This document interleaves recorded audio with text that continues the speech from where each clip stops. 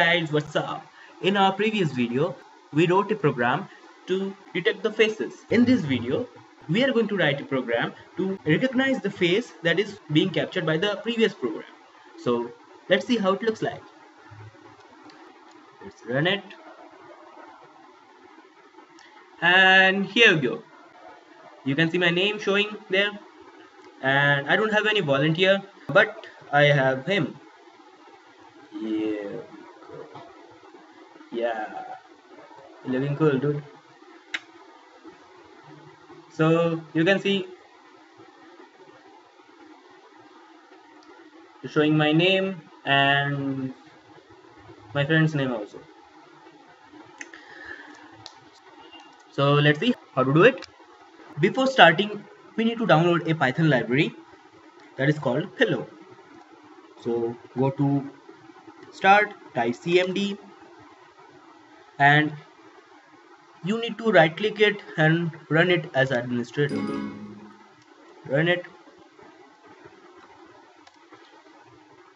Go to cd c/python 27/se script. Now type pip install install pillow. Hello. Enter, and as you can see, I have already installed it. So you can install it this way. After you have done it, let's start. Open your project folder, create a new folder, name it Face Recognition, and you can see in the previous video we created a script and a cascade, hard cascade XML was there. So we need this cascade file, XML file, and paste it here. And in the previous script we need the script also for the detection. Let me explain it in a better way. So here we have 3 steps for recognizing the face. First, we have to create a dataset,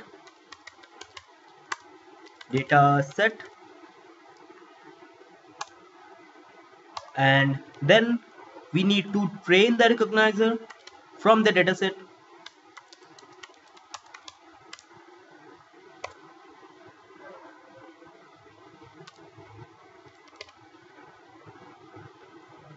And then we have our detector.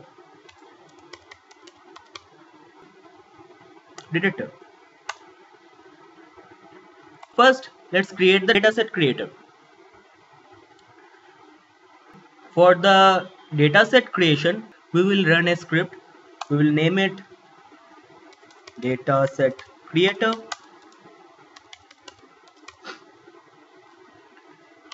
and for this part we will create a script called trainer, and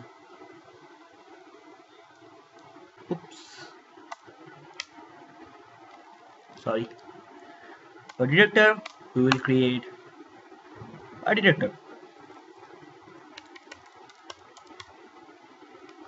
That's it. So all we need to do is first create a dataset creator script. So let's close all this, and for some reason my IDL is not working directly, so I am creating a new file from here. So okay, actually we don't need, okay, open this. This was our previous script, and we are going to use this script to create the dataset creator. just copy it, and here what we need to do is whenever the program captures a face, we will write that in a folder. Before capturing the face, we need to tell the script whose face it is. For that we need an identifier. So let's call it ID, and we can take it from the terminal or interpreter.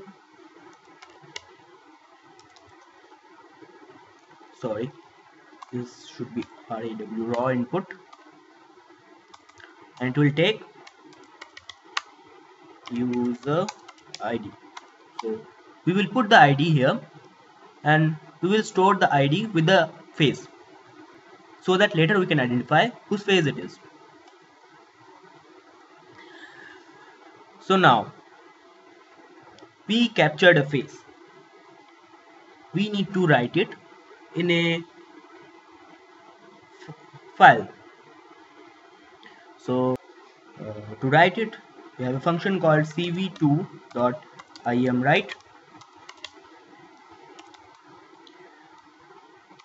Let's save it inside a folder called dataset, and I want it to be camel case, and then let's use the file name as user dot the ID, appending the ID here, sorry, and after adding the ID with the name, I want the sample number here. Means for the first sample it will be user ID then 1, for the second it will be user ID then 2, something like this. Let's append the number, and right now we don't have any number, correct? So let's create a number, I or sample number equals 0 in the beginning, and we will increment it by 1 every time it detects a face. So sample number equals sample number plus 1, and now we can add it, str sample number. Yeah, with this we have written the face in a file.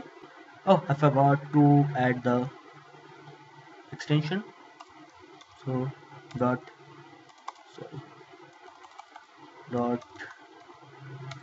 jpg, and with that it's done. So before continuing to the next loop, I want to give it a little pause, wait key of 100 millisecond. I don't want to quit it by pressing any key,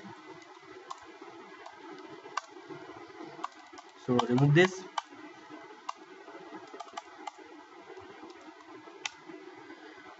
Okay, so how it will get out of the loop?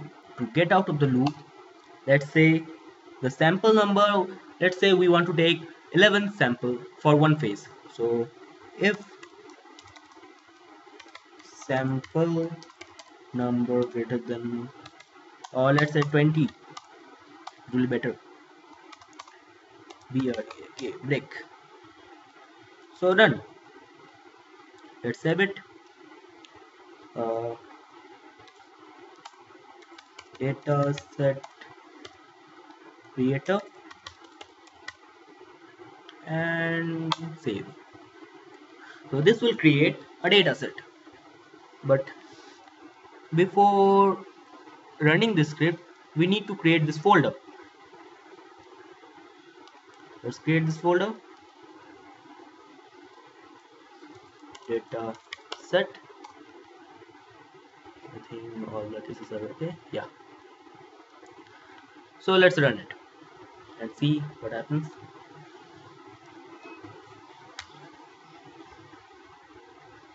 Let's say my ID is 1 and something is not right.